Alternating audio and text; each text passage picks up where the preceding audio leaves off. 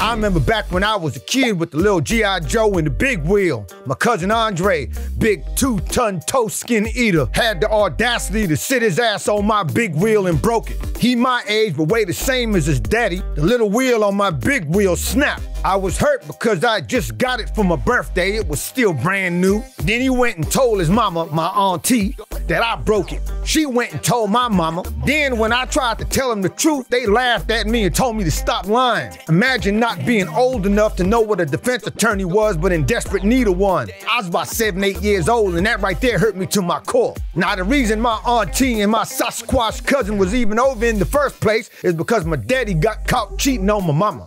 Back in them days, just about every dude was built like Nick Cannon and DaBaby. Them brothers was quick to pump, dump, and disco, you heard? Mama confronted my daddy, and that shit turned into a big old argument. My daddy never admitted to cheating, but his side chick messed around and left her wig and her ripped up pantyhose in the Cadillac. The wig was nasty too, looked like my daddy nutted in it. So when my mama found the evidence, all hell broke loose. My daddy played it cool, packed his clothes, walked out the house, hopped in his caddy and never came back. He ain't even say goodbye to me. Didn't even look at me when he drove off. The worst part was, he was the one dude who would've took up for me if I had told him that Andre had broke my damn big wheel. But now he wasn't there. I had to fend for self. Wasn't but a matter of days before my uncle swooped in and made his move on my mama, talking about he gonna take care of her and treat her like a queen and all this Motown bullshit. When she'd have crooned his ass into the workforce. Before you know it, my uncle was moving into the house. I could hear him and my mama moaning in the middle of the night. My uncle's such a bitch, my mama moaning voice deeper than his. I'm like, what the fuck really going on? I felt the kind of way, cause even though my daddy never thought twice about walking out on his family, it still hit like my uncle was betraying my father. And I ain't like that shit. But I'm 8 years old. I can't process all the things that I'm feeling. Now my cousin Andre over at the crib all the time, and he was always bullying me. That shit really got to me, cause he could tell a lie better than I could tell the truth. So nothing I said really mattered. My mama was so preoccupied with my uncle that she kinda didn't notice that her first and only son was on a serious decline. Then her and my uncle had my little sister Sharia, and that was all she wrote. I was practically forgotten by my mom at that point. By the time I was 10 years old, I'd been in and out of juvenile court about 6 times. My first trip to juvie was when my uncle tried to booty snatch me in my sleep, and I kicked him in his throat and the judge pressed charges on me. I think I told y'all this story already, but my mama believed his word over mine. I felt like a stranger in my own house. My uncle talking about he gonna straighten me up. Says the man who failed a field sobriety test after being pulled over for riding a quarter horse through Hollywood, Florida. He stalled me out real quick when I threatened to burn his novel collection when he wasn't home. But here go the crazy shit. My uncle ended up cheating on my mama too. He got busted, only difference was, unlike my daddy, my uncle stayed. He ain't had nowhere to go, cause he was an unemployed whole bum bastard living off my mama government aid. Me and my sister used to call him Mr. Mooch. My mama was hurt, but she ain't kick him out. I think my uncle was the closest my mama thought she'd ever get to my daddy again, so she just kept holding on. My daddy was her true love. Problem was, he battered her physically and emotionally.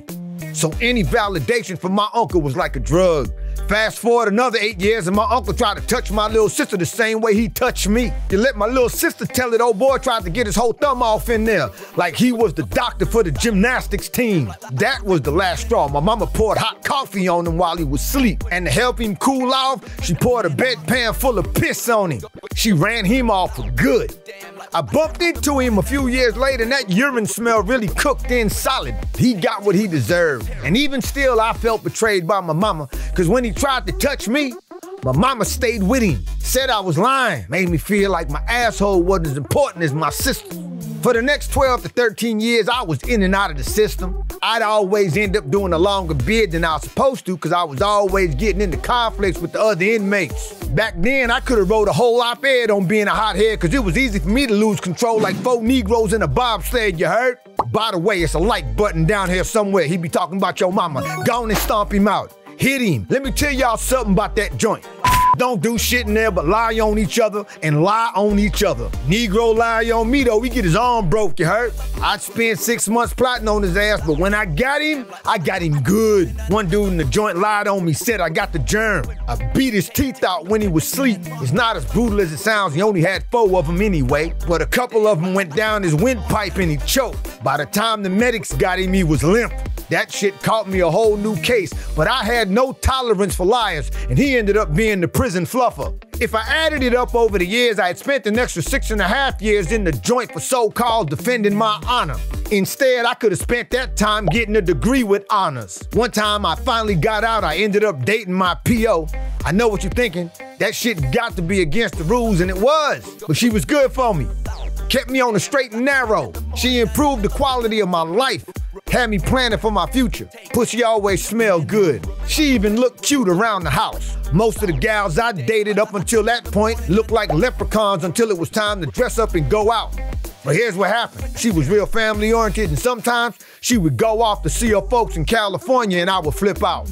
Cause it came off to me like she was trying to break up with a nigga. How you gonna tell me, all right, Dan, I love you, I call you as soon as I get off the plane and don't expect me to be paranoid? That in itself sounds like a lie.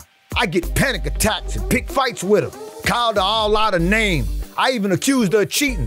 One time I pulled up on her ass with the machete and scared her pop so bad he had a mild heart attack. She had all her clothes unpacked hanging in her mother's closet. I knew something was up. I figured she wasn't coming back, so I lit the closet on fire. I ended up back in the joint and she got suspended without pay. It was a bad look because I was still on parole and way outside my jurisdiction. Folks in the joint start calling me kamikaze, say I like to crash and burn. She ain't talked to me for years and my life took a downward spiral. Then every gal I dated after that would start off cool in the beginning and then end up being so dependent on it.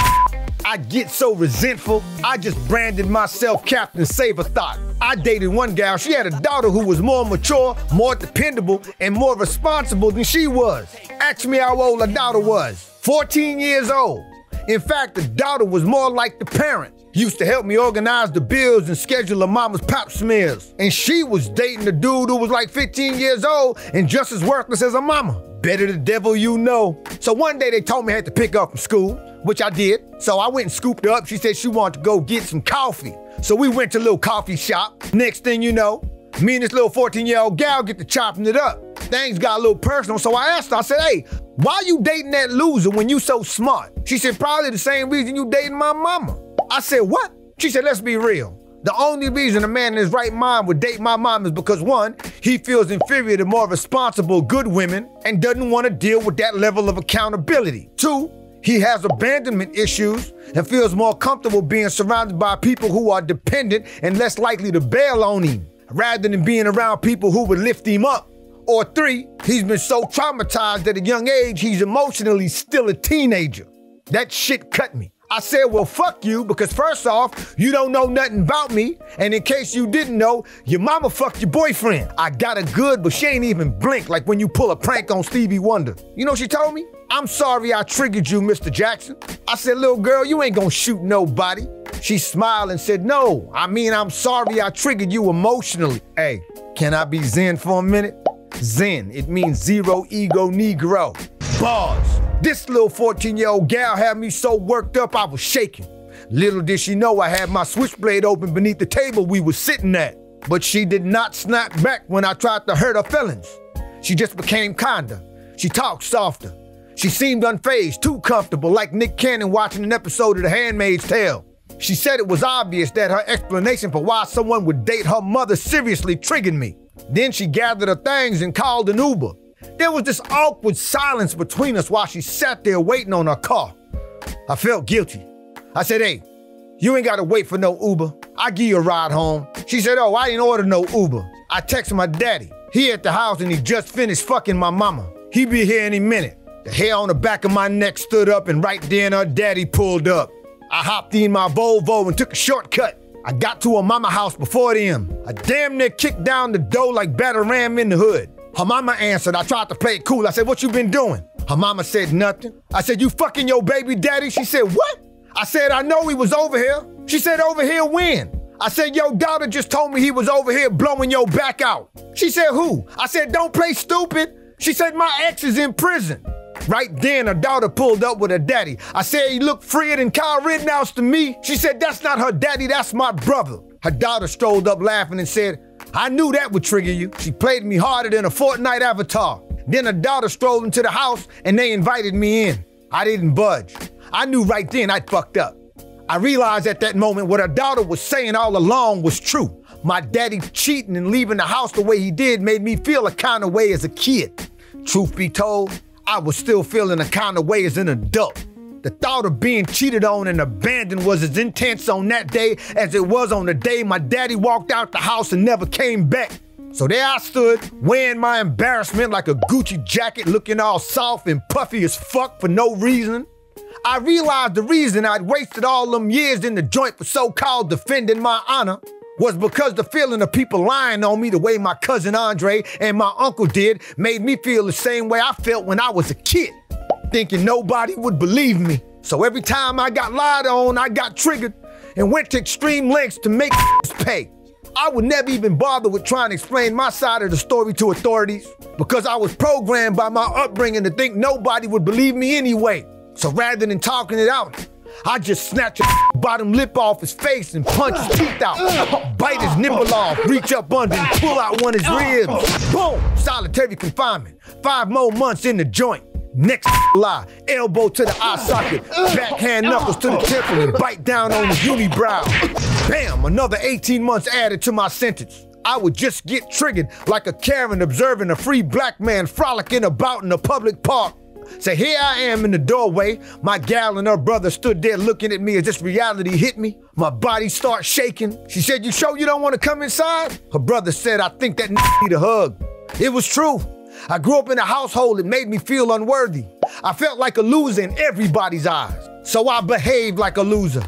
I was losing at the game of life because I was a slave to my emotional triggers. I was such an emotional slave that even a 14-year-old gal knew how to trigger me. You ever hear people say so-and-so know how to push your buttons? What that means is so-and-so know how to trigger you emotionally. They understand your emotional trauma and how to use it to get you to react irrationally. Ever notice the folks who really know how to push your buttons be the same folks who installed them? Her brother tried to hug me. My reflex was to judo throw old boy. Can't have no man putting his hands on me. But I realized I was feeling that way because I was being triggered by the thought of my uncle trying to thumb fuck me and my little sister. Right then, I pushed down that fear, let old boy give me that hug, and the tears came streaming down my face. It was an emotional money shot. I said, fuck it, and passed some gas too. I apologized to my gal, thanked her and her brother for not calling the police. And even still, part of me wanted to get revenge on their asses for making me feel a kind of way. Another part of me knew I had to thank them for opening my eyes to what's been holding me back all my life. Her daughter showed up in the doorway holding a cake. She said, well, since you ain't coming in, we bringing the party outside. And in a split second, some of my homies from inside the joint popped up in the background and yelled, surprise! I jumped back and reached for my cutter and then realized it was my fucking birthday. All the homies I did time with over the years was there.